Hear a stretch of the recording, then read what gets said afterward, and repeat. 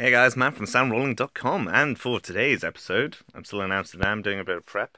Noticed I had something loose inside my boom pole, so I decided to take it apart and I'll show you what happened.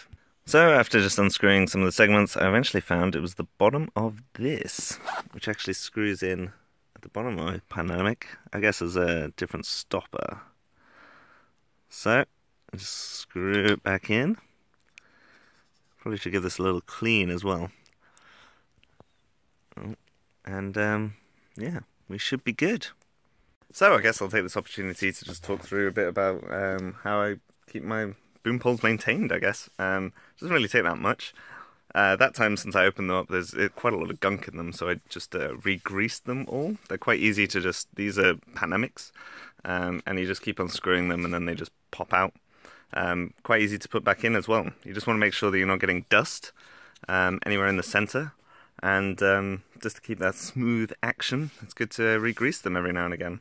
I wouldn't go overboard. I haven't touched mine in, I think, about 2 years, maybe.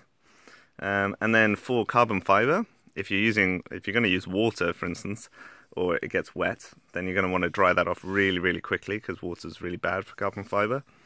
And what else? That's about it, really. You're just trying to keep it clean and dry, especially when you're collapsing or opening.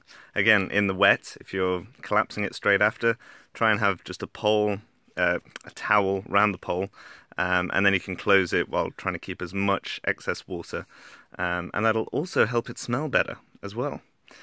So if you have any boom pole tips, feel free in terms of maintenance to share them below, and I will see you tomorrow.